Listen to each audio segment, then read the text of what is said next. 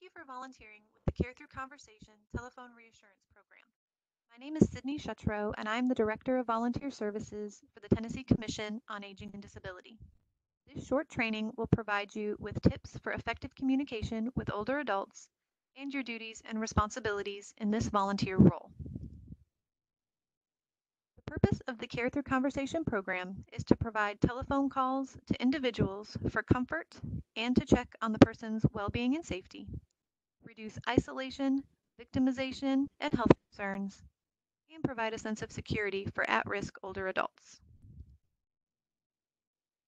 Things to avoid when communicating with an older adult are to not speak too slowly or too loudly, avoid using baby talk with the person, such as honey or sweetie, and direct the questions to the person you are calling unless he or she asks you to speak to someone else. Some helpful methods when speaking with older individuals is to use a proper form of address, such as Mr. or Mrs., be polite, kind, and speak in a clear voice, be courteous and do not rush the person, avoid using long sentences, ask simple yes or no questions, be careful of language, and mindful of the tone and pace of your voice. Additionally, we recommend reducing background noise while on the phone, be aware of cultural and generational differences, do not rush the conversation, allowing the person to have time to say everything they need, hang up only after the person you called does. This reinforces the importance of the person you are calling. And to ensure understanding, ask them if they understand. If not, use different words to repeat the information. Hearing loss is a common sensory condition that impacts older adults. Some tips to reduce this problem are to be sure your initial greeting includes your name and the name of the service being provided. For example, good afternoon, Mr. Smith. My name is Sydney, and I'm a volunteer with the Care Through Conversation program. I'm calling to see how you're doing today. Remember to speak clearly, and if needed, slightly slower, but with a normal pitch. A higher pitched voice is often more difficult to understand. Pause briefly between sentences, and if the person has difficulty with letters and numbers, give a context for them, such as B as in blue or 2 as in twins.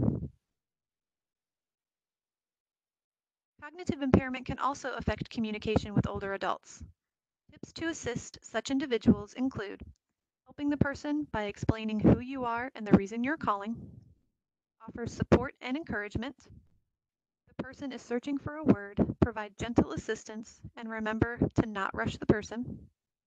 Use simple and direct wording by asking questions or making statements one at a time. If the person has difficulty understanding, rephrase what was said or use an example.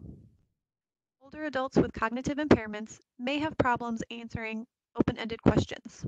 Try to use close-ended or yes or no questions instead. Active listening involves doing two things with the person you call: being responsible for understanding what the person is trying to communicate and showing that you are sincerely interested in what is being communicated. A kind and polite voice creates a positive impression. You can hear a smile over the phone. Telecommunication is 55% tone of voice, 38% words, and 7% body language. Keep conversation friendly but respectful, and try to connect with them on a personal level by being interested in what they have to say. Keep things easy with short, simple sentences with no jargon, and try to use similar language to what the person is using. Above all, please remember that telephone reassurance is support that offers comfort and gives the person confidence without making false promises. Now we will discuss some of the duties and responsibilities of your volunteer role in the Care Through Conversation program. This volunteer role will allow you to engage older adults in conversation and assess their needs, including, but not limited to, access to meals, groceries or essentials, and medications. We are asking you to call one or more older adults or caregivers at least once a week.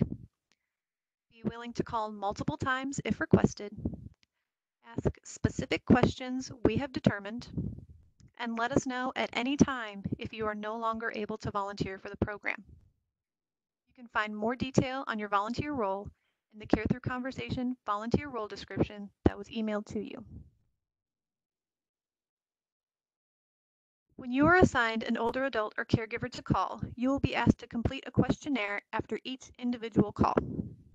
These links will be emailed to you, and you can also find them in the volunteer guide that was emailed to you. It is important that you ask the questions on the form and give additional details on needs the person has in the notes section. Our staff will review each questionnaire as it comes in and help address any needs that have been determined. You are a vital part of the program to make sure any needs the person you are calling has are addressed as quickly as possible.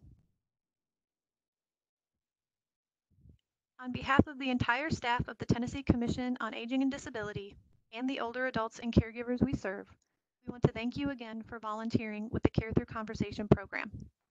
I also want to thank Sarah Elliott and Annalie Cawthron for taking the lead on the development of this program, Kenetra Golden and Laverta McCullough for developing this training, and Ryan Ellis and Rob Johnson for helping to promote the program to amazing volunteers like you and the people who are registering for the program. If you have any questions, please do not hesitate to contact me using the information on your screen. We look forward to working with you soon and making the Care Through Conversation program a success across the state.